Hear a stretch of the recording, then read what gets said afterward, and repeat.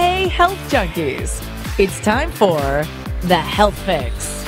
Join your host, Dr. Jannine Krause, as she gives you a dose of what you need to know and do right now to take control of your health from the inside out, to rebel against aging, look damn good, fight stress, and laugh every day.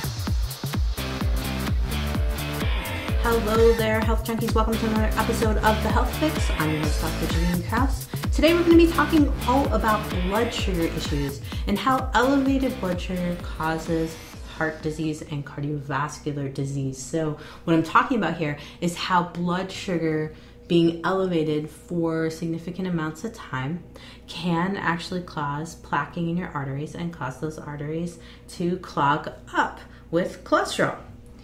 Now, it's not something that happens overnight. It does take time, but the fast-paced lifestyle that we have as Americans can provoke this.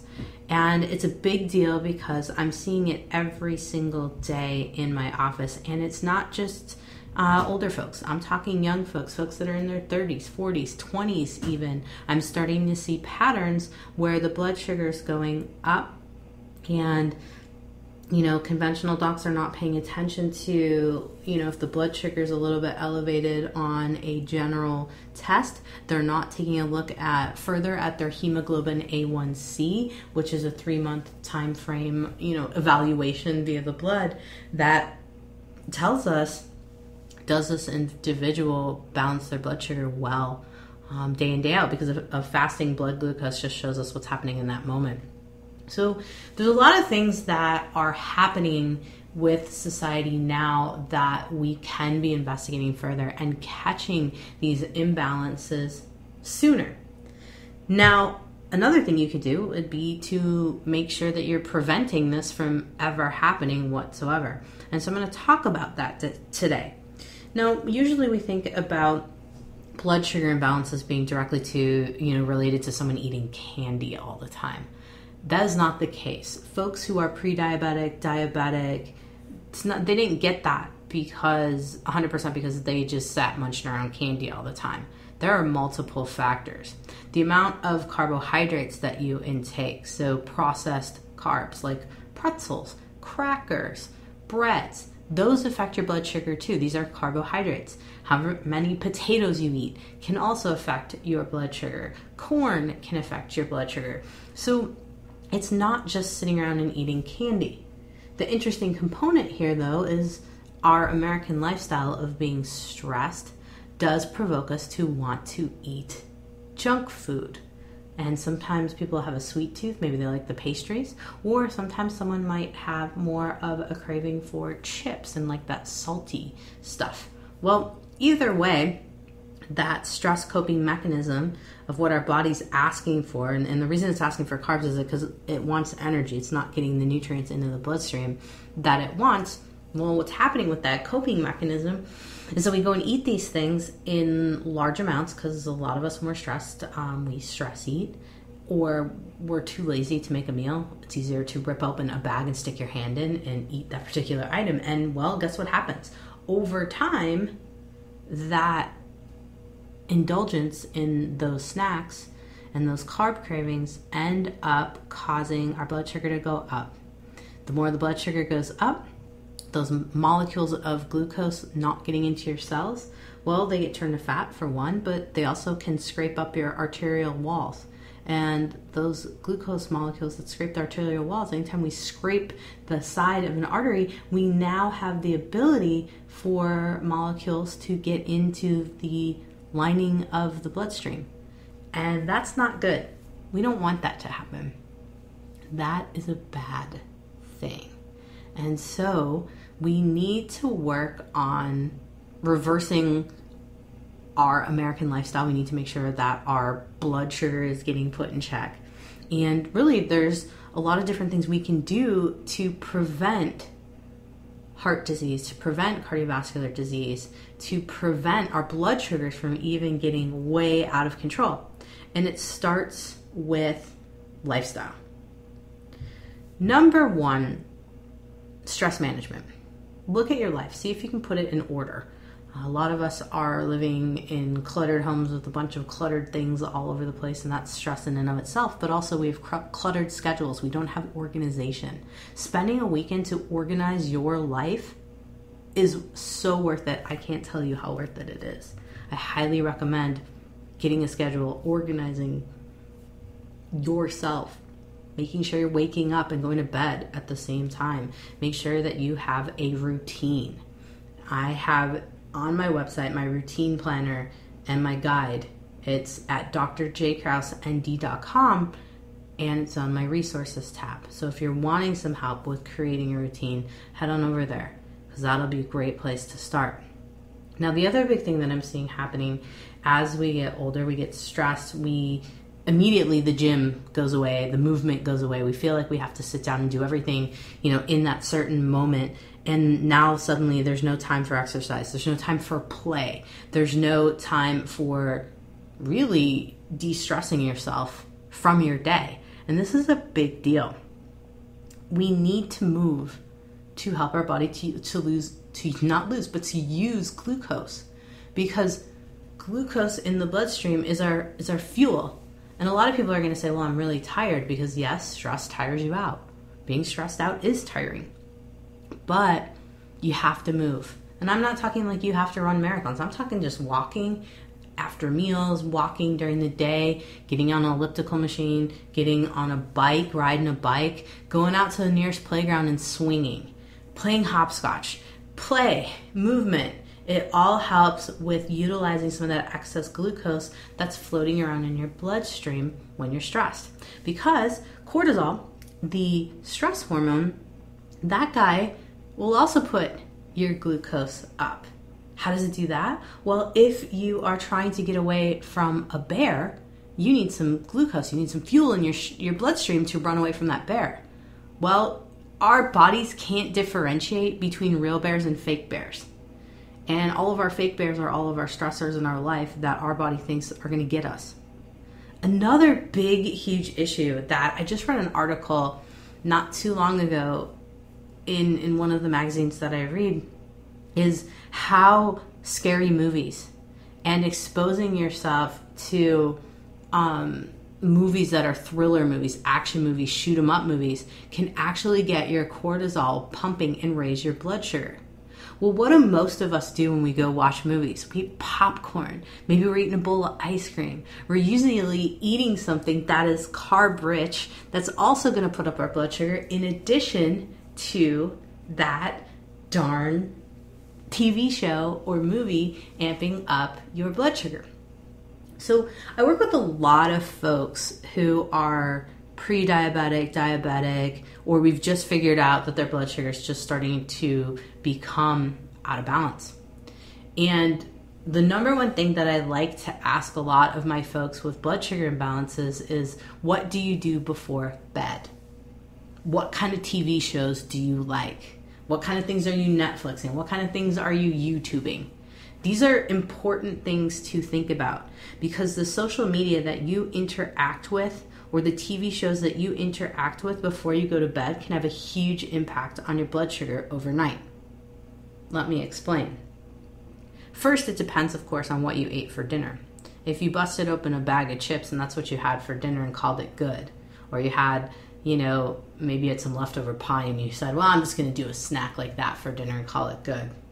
And then you went and watched a scary thriller movie. And then you found yourself waking up at 3, 4 a.m. and you're hungry again. Or you're waking at 3, 4 a.m. and you can't go back to sleep. It's possible that what happened is you ate those carb-rich meals, then you watched that scary movie to put your cortisol up, which cortisol, anytime your cortisol, that's your fight or flight hormone, anytime that goes up, your blood sugar goes up. So pair that with eating some sweet treats and carbs, and then a couple hours later, that's going to come crashing down pretty fast. And that's in the average person. And someone who is diabetic, that's going to stay prolonged, elevated for a little while and then crash. This is dangerous because that crash can dive pretty low. And oftentimes we'll wake up when our blood sugar does go down. And for some people, we're waking up because we need to eat something. Our body's saying, I need food right now. So if you have a habit of waking up in the middle of the night and needing to eat, you've got some serious blood sugar imbalances. But if you're not waking up in the middle of the night to eat, but you're waking up, it's possible that you've got some issues going on with that cortisol, bringing your blood sugar up, and that cortisol staying elevated overnight. Cortisol naturally rises in the morning and goes down at night to put us in bed. But if you're having trouble falling asleep and staying asleep, you really want to consider that there might be a cortisol and a blood sugar issue, which leads me back to diet and lifestyle factors. The stressed American lifestyle doesn't really allow us to sit down and make a proper breakfast. Most of us are eating on the run. A lot of times it can be, a quick muffin, a donut, piece of toast, energy bar. Maybe it is your Starbucks triple venti latte. I would be very curious to see some data in terms of when Starbucks really took off and their sweet drinks. I would like to see how much diabetes and cardiovascular disease increased with the advent of Starbucks. Because I do truly believe that unfortunately we are fueling our fatigue with coffee, but we're also fueling our sweet tooth with some of these sweet sugary drinks. And for those of you who don't do those drinks, what are you putting in your coffee? Are you putting sugar in your coffee? Well, caffeine raises cortisol levels. Your blood sugars are going to go up with that coffee. Then you add in some more sugar to it. Boom, you're going to have more issues. And then what happens after that coffee? Well, you've got some energy for a while. And then when that energy comes down and your cortisol comes down and your blood sugar comes down, you crash. It's no wonder that most of us are tired somewhere after lunch or between that 2 and 4 o'clock time frame. Because it's naturally when cortisol is on its downward slope, but it's also when we're coming down off of a lot of our sugar highs that we've started mid-morning or even with breakfast. So here's another interesting thing to think about. Yes, the American lifestyle does provoke us to eat pure carb breakfast. Like even if you grab a banana and you're like, I've got my banana, I'm good to go, I'm eating fruit. Well, it still raises your blood sugar. Most of us have pretty high cortisol in the morning because we're running, we're getting ready to go. And naturally it's high because it wakes us up, but we boost it a lot higher because we are rushing, we're running late because we're not organized, we're trying to get to work on time. You name the factors. Maybe you have to sit in traffic. Who knows? Whatever it may be, you've got some stressors. Maybe you got to get all the kids to school. You've got to get everyone to where they need to be. I mean, moms are like, traffic directors in the morning. You go here, you do this, go this, do that. I mean, that's a lot of work. And that, if you're running on, the commercial America runs on Dunkin'. If you're running on Dunkin' with your donut and your coffee, chances are you're setting yourself up for some heart issues, your cardiovascular issues, and your blood sugar being all over the place. And then you wonder why you're tired halfway through the day. So let's talk a little bit about why that tiredness happens. A lot of us will have a morning rush of cortisol to get us going, and we'll eat our sugary snack. Maybe we'll eat granola and yogurt. By the way, not healthy. It is not. Why? Because granola has a ton of sugar in it, and if you're eating yogurt has carbs. Naturally, milk has carbs in it. You add the granola to the yogurt, now you've got a bunch of carbs. Top that off with your cortisol being high in the morning, your blood sugar is going high. What happens? Well, your pancreas has to adjust to that. And what it's got to do is it's got to release insulin. Insulin goes into your bloodstream. The insulin grabs the glucose, so the blood sugar molecules. And by the way, carbohydrates break down to glucose in your bloodstream. And glucose is the simplest sugar molecule. And insulin grabs it and pulls it into cells for energy. Well, your pancreas is going to base how much insulin it releases off of the meal before the meal you're currently having. So if you have a banana for breakfast or you have your venti soy latte with all kinds of sugar in it and extra whipped cream, now what's going to happen is your blood sugar is going to go way up. And then by the time you get to lunch, that blood sugar is going to be going on its downward drop. Then you're going to be like, well, I'm going to be healthy for lunch. I'm going to eat like a piece of salmon or tuna and a salad. Well, what's going to happen? Well, your pancreas is going to think that you're going to have that banana and your soy latte. Guess what? Your pancreas is going to release too much insulin, And then your body's going to take what glucose it has in the bloodstream from your tuna or salmon salad, which isn't going to be a lot of carbohydrate in that meal. And you're going to get super tired after that meal because you're going to take your blood sugar downward. So what is one to do? The best way to eat is really eat dinner foods for breakfast and eat breakfast foods for dinner. Now that might sound really crazy, but the concept is this.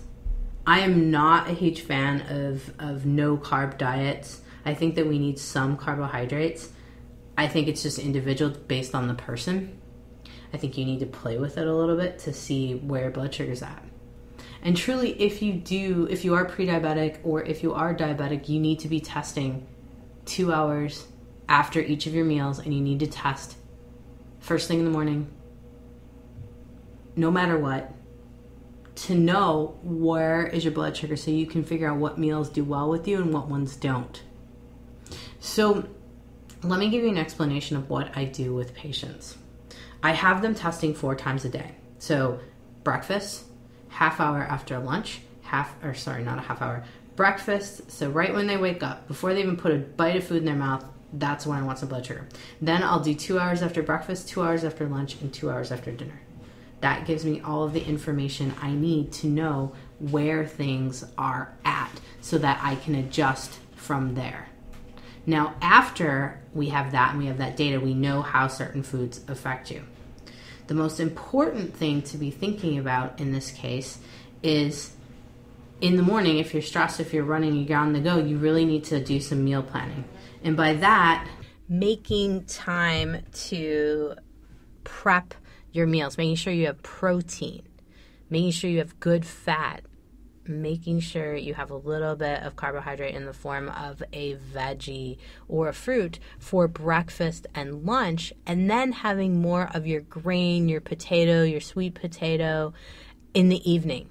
Because the more carb you have in the evening, the more you can stabilize blood sugars overnight. Because one of the big things I find with my folks who are pre-diabetic in particular, they struggle to balance blood sugar overnight because if they eat no carb or keto-based diet, oftentimes the body will naturally release some glucose from the muscles or liver overnight and elevate that blood sugar. And that happens naturally. That's how we balance our blood sugar overnight, is that our body will take some glucose out of the muscles, out of the liver, and put it into our bloodstream. But if you've been on a roller coaster all day with your blood sugars up and down and up and down, well, then things get a little confused overnight. And so I do recommend for folks to have a little bit of carbohydrate and to not be eating so dang late right before they go to bed. Because what I've found is that if you cut off dinner by about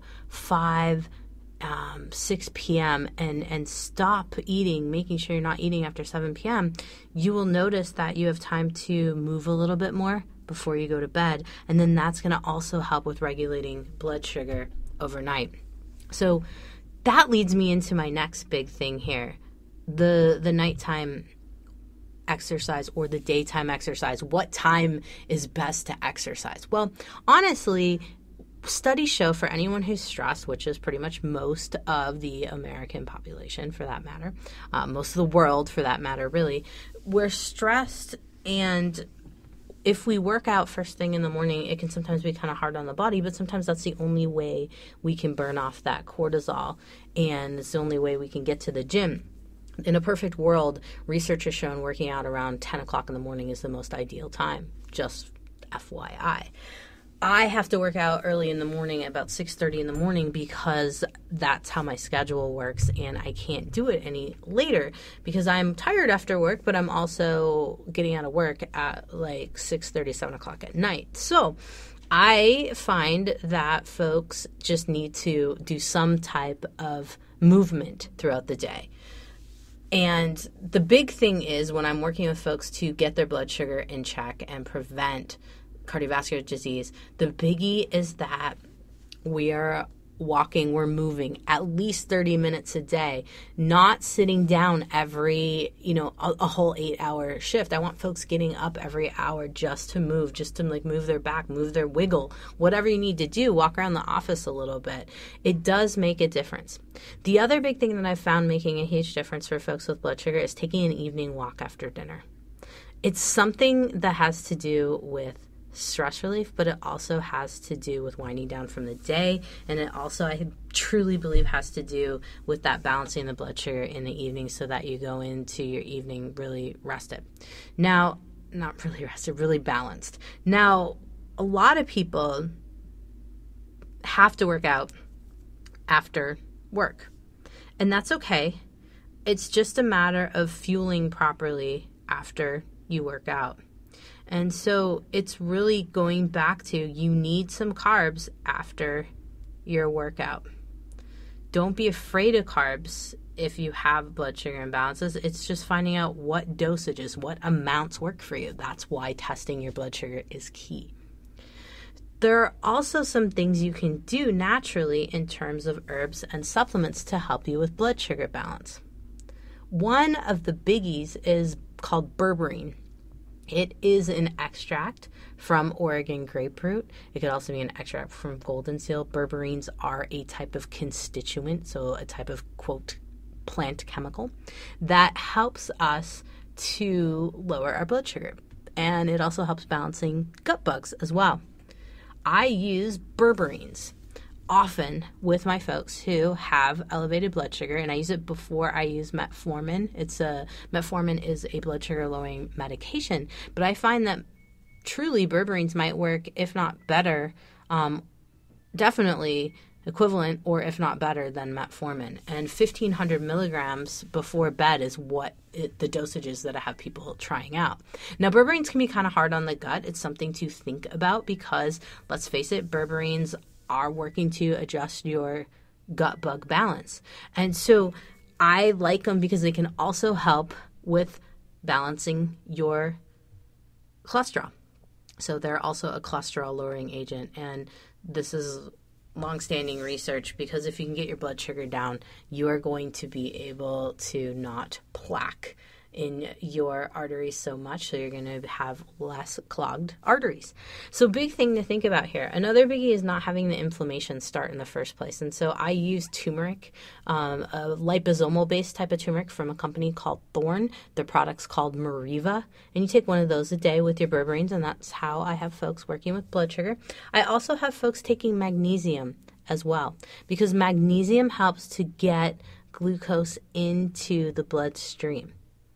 It helps it be more effectively uptake, that is not a word, but more effectively taken into the cell. So really, magnesium helps our cells to utilize glucose for energy. So a lot of us are magnesium deficient. I recommend anybody with blood sugar issues to definitely get some magnesium in. The ideal dosage is somewhere between 500 and 800 milligrams for this case. Magnesium for muscle pain, between 800 and 1,000 milligrams. And magnesium glycinate is what I use for muscle pain. And magnesium malate is what I typically will use if we're dealing with blood sugar issues. So something to think about there. By the way, I will have all of these notes in my resources on my website at drjkrauseND.com, and it's actually in my show notes. So if you go to my podcast notes on my website, you will find these dosages written down there. I also highly recommend a beneficial bacteria. So my favorite these days that I've been working with for folks with blood sugar imbalances is Megaspore. It is a great company. They've got great probiotics, and I typically will have someone taking a probiotic with breakfast or lunch, depending on what's easiest for their lifestyle. But that helps big time to keep the gut bugs balanced, because there's a big thing with gut bugs and your blood sugar as well, because your gut bugs talk to you. They can request that you eat certain things, and the more yeast that you have in your digestive system, the more that you will crave sugars and carbs. And if you can weed those guys out a little, that can also help with blood sugar balance. There's lots of research on the gut microbiome, and it is related to blood sugar imbalances, mood, and diabetes, pre-diabetes. So check that out. Now, the other biggie is keeping blood sugar balanced. You want to make sure you're eating every 3 to 4 hours. You want at least 20 to 30 grams of protein for breakfast. You want some good fat. So avocado, raw nuts, or toasted nuts or seeds, dry nuts or seeds, dry roasted is what I mean. Nut butters, those kind of things are great for you to help with the blood sugar balance. I often like to have ground turkey or ground chicken with some zucchini, a little bit of onions and mushrooms, and that's a good like scramble breakfast for me. Sometimes I'll add eggs to it, sometimes not. I wouldn't be afraid of eggs if you have issues with cholesterol. It's just a matter of how many eggs you're doing. I mean, if you're eating like 6 eggs a day, that could be a problem. But if you're spreading it out over time, it's not the end of the world. I like folks to switch up their meals. So sometimes I'll do a meat scramble. Sometimes I will have eggs in the morning, a little bit of olive oil or grass-fed butter to saute things in. Now you've got a little bit more good fat, and boom, you're ready to go. And oftentimes for lunch, I will do something like that, or I will do my famous green smoothies. Right now I'm on a mega kick of doing cucumber, rhubarb, and romaine lettuce. For some reason, that seems to just do it for me, along with some protein powder. And I use a product called Stronger, Faster, Healthier for the protein powder. It's a whey protein, and it's one of the cleanest whey proteins out there because it is using milk from a grade A2 cow. So it's clean stuff. Stronger, Faster, Healthier is sfh.com. Check them out. They're a company out of Maine, but I like their products to help with keeping my blood sugar balance and for a protein hit in the middle of the day. And so yeah, that's my middle of the day snack, and I'll often add some nut butter. RX Bar Company has these nut butters that are pretty good. They have a little bit of egg white in there for a little added protein as well, so something to consider. RX Bars, nut butters, I'll have a link to those guys so you can see what I'm talking about in my show notes. And so that's kind of my lunch. And then oftentimes for dinner, what I'm going to do is I'm going to have either some carrots, I'm going to have maybe a sweet potato, I'm going to use a medium-sized one, and I may also have a grain such as quinoa or rice, something of that nature, and combine it with my veggies and another meat, if I do meat or fish, just depending on what it may be. Now, if you're vegan, if you're vegetarian, you can keep your blood sugar in check. You just have to make sure you're working on sufficient amounts of proteins. And sometimes you might need to rely on a little pea protein, or sometimes you might need to rely on a little lentils or things of that nature. So just, evaluate what you're doing and start testing your blood sugar 2 hours after every meal. I think it's absolutely key. And that way you can kind of know how foods affect you. Some foods might be a slower rise in blood sugar up to 4 hours afterwards. Alcohol in particular takes a slower rise. Just so you know, stevia, it's not supposed to elevate your blood sugar, but I do see some issues with stevia. So just be careful to not be dumping stevia and the artificial sweeteners all over stuff, because it is a mind trick. And I do think that there are some downfalls there. I even have a whole podcast dedicated to sweeteners, and I also have a blog post written. So head over to my website if you want to look more up on those. So I've given you my breakdown in terms of what I do with folks, in terms of supplements, in terms of diet. Now, the other big thing is dark leafy vegetables and lower carb vegetables. So romaine lettuce, cucumber, celery, mushrooms. These guys, I have people hitting up big time. In fact, 6 to 8 cups of veggies a day is what I recommend to folks. And I'm not talking about sweet potato, I'm not talking about potato, I'm not talking about corn. I'm talking about your lighter veggies, like the cabbage, cauliflower, broccoli, bok choy family kind of stuff. Lighter veggies, because 6 to 8 cups can really make a huge difference in the amount of antioxidants, but also the amount of good food for your gut bugs. So keep that in mind. Now, if you're having blood sugar issues and you're wondering, what can I do with fruit? Really, berries are great. Green apples are great. They don't have a huge impact on blood sugar overall. You definitely want to watch portion, 1 piece or 1 cup max. I tend to do my fruit either in my afternoon snack, or I will have the fruit in with dinner if I don't have a grain. The idea here is not having grain and fruit. That's a problem. That's too much carb. But considering picking one, whatever you want to do, that's a great way to go about it. Now, the other biggie is exercise. I mentioned about 30 minutes of cardio 5 days a week. You need some cardio in terms of movement. Now, I'm not talking old school cardio where you get on your elliptical machine and you bring out your magazine, or you take your phone and you scroll through your phone while you're moving on the elliptical. That doesn't really do a lot for you. Really, walking is one of the best ones because it changes terrain. You can go uphill, you can go downhill, you can speed up, you can slow down. I highly recommend interval style cardio. Speed up, slow down, 1 minute fast, 30 seconds slow, 1 minute fast, 30 seconds slow. It really makes a huge difference. The other big thing that makes a huge difference is weightlifting. Now, also not talking about powerlifting. I'm talking about just using some weights to help with overall strength, because the more muscle you have, the more that you can burn your blood sugar off. Meaning, if your blood sugar goes high, you've got muscles to counter that. Same thing with movement. You're working with keeping your blood sugar in check because you're moving. You're requiring your body to use more of the glucose that's in the bloodstream. And that's a huge factor. And I think everyone should pay attention to that. In terms of how much you actually move during the day. Do an inventory on yourself. If you realize you're pretty sedentary most of the day, that's not a good thing.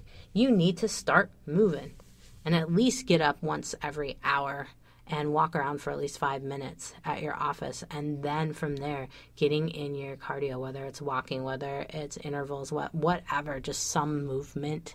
And then considering doing a little bit of weightlifting. Maybe you're starting with machines. Maybe you're starting with some light free weights, whatever it may be. Go to your local gym, have a trainer help you, or there's tons of videos online. I love fitnessblender.com. They're one of the great websites. They've been around for a long time. They have free workouts. I highly recommend them because they just describe how to do things and how not to hurt yourself really well. So check them out. Now, the last thing here is stress management.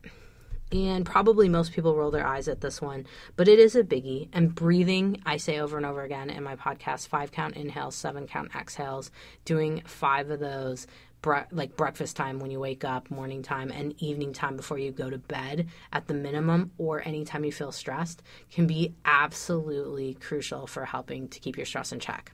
I fully admit that I'm terrible at meditating, and a lot of people are. But the cool part of this is breathing. We have to breathe. Why not breathe deeper and just focus on whatever you want to focus on, but try to count and breathe deeper, opening up your diaphragm, just really taking some good belly breaths. Absolutely huge. Organizing your life, absolutely huge. Getting a routine, getting a system helps with blood sugar management because you are not going to be stressed running around with high cortisol. You're just not if you've got an organization going on with your life. Now, the other biggie, which I want to reiterate before I sign off on this podcast, is that blood sugar causes cholesterol issues, so plaquing of your arteries. How does it do it? Because the more elevated that your blood sugar goes, the more we're going to have damage to the arteries, and the easier it is for cholesterol to get into those arterial linings and clog them up. That's how this connection happens.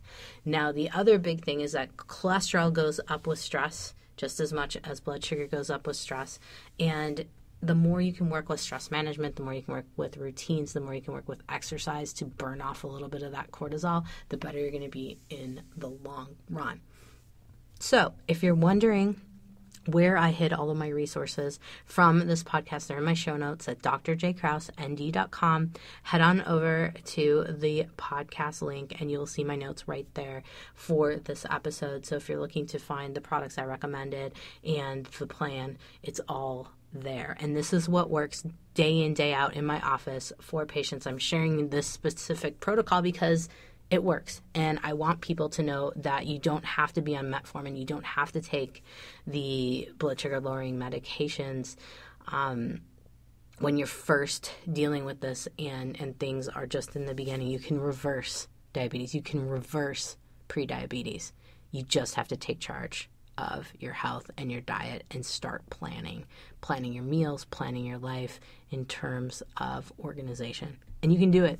I've turned around hemoglobin A1C, so this is your balance of blood sugar over 3 months time period. I've turned around ones that are up in 11. That's a high number. Doctors freak. They want to put people on medication. You can turn it around if you have someone who's committed to turning things around. I just turned around a pal of mine's A1C that was at 8. I have another gal in my office who had an 8.2. We turned that around, got her back in a normal range. So don't panic if you go to the doctor and you find that your blood sugar is elevated. They test your hemoglobin A1C. And by the way, if you have any elevated blood sugar ever coming back on your lab test, you want to ask for a hemoglobin A1C test. You want that test. You also want to look at your cholesterol. You want something called a lipoprotein fractionation study. And if you're doing a lab, Cardio IQ is one from Quest Company. If you're looking at LabCorp, they have one that will show you the insulin resistance marker and everything, which is pretty darn cool to be able to tell you, are you struggling with being able to get glucose into your cell because your insulin is resistant to shuttling or ferrying the glucose into cells for energy. So these are big things to look at. I will have it all written in my podcast notes at drjkrausend.com.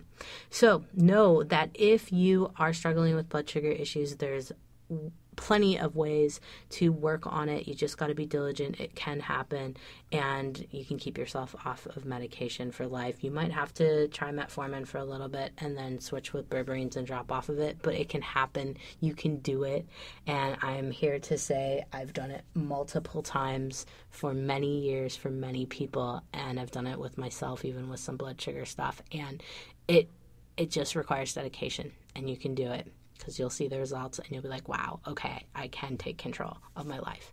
So there you have it. You have survived another episode of The Health Fix. I'm your host, Dr. Jannine Krause.